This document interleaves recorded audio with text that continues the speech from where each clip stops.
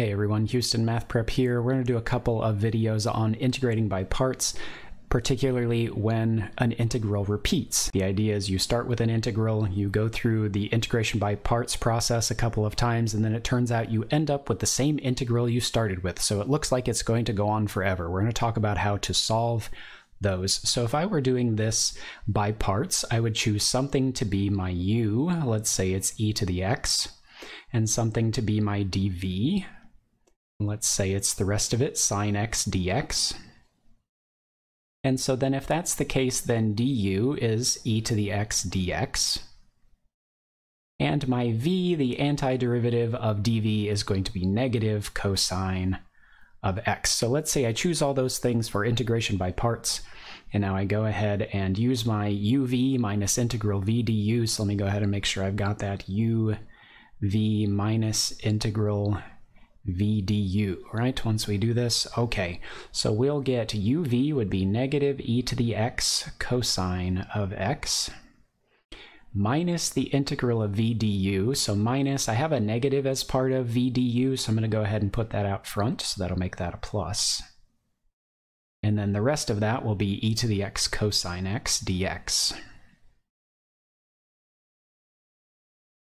Okay, now at this point, you would look at this and notice, like, now I need to do integration by parts again, right? So I have a product here. I will choose my u to be e to the x again. Let's say this time my dv is now cosine x dx. And if that's true, then du, the derivative of this, would just be e to the x dx again.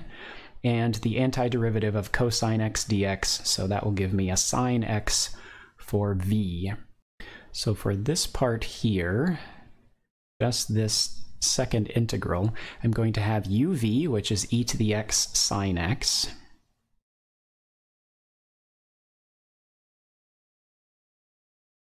minus integral v du, and I get integral e to the x sine x dx. So let me go ahead and copy down the rest of what I had, right? So I had this original integral e to the x sine x dx. And then we already had this negative e to the x cosine x term out front,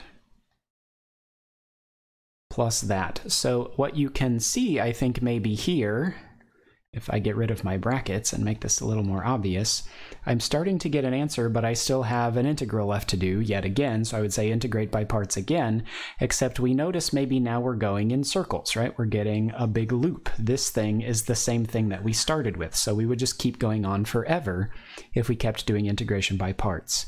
The way to do this and actually figure out how to get a solution is nothing more than the idea of combine like terms. And the idea here is that you have this integral e to the x sine x dx. You have another one on the other side, so if you're trying to solve for that thing and you have it on more than one side, simply move everything to one side and combine like terms, right? So what we'll do here is we'll move this to be over there with its like term. So I'm going to add the integral of e to the x sine x dx to this side. That will get rid of that. And I'm going to add the same thing over here. I can do that. Okay, and once we do that, think about what's happening here. What do I have on the left side? Well, I have this integral plus itself. What's a cat plus another cat? Well, it's two cats, right? So this is really two integral e to the x sine x dx's, right? Think of it as an object you're counting. You have one plus another one gives you two of those things.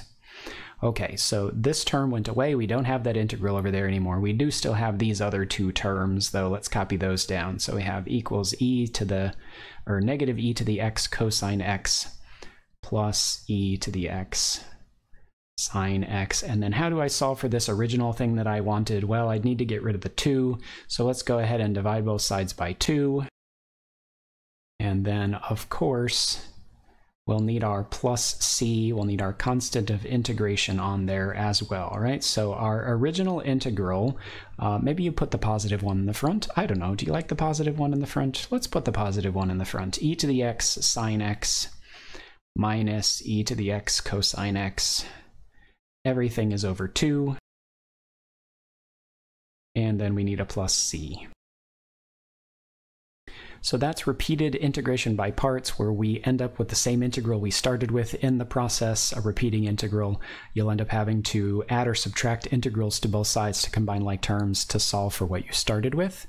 This is super common when you start with a mixture of an exponential and a sine or a cosine function. After 2 iterations of integrating by parts, then you'll get the original integral you started with. Okay, we've got another example of this in the next video. We'll see you then.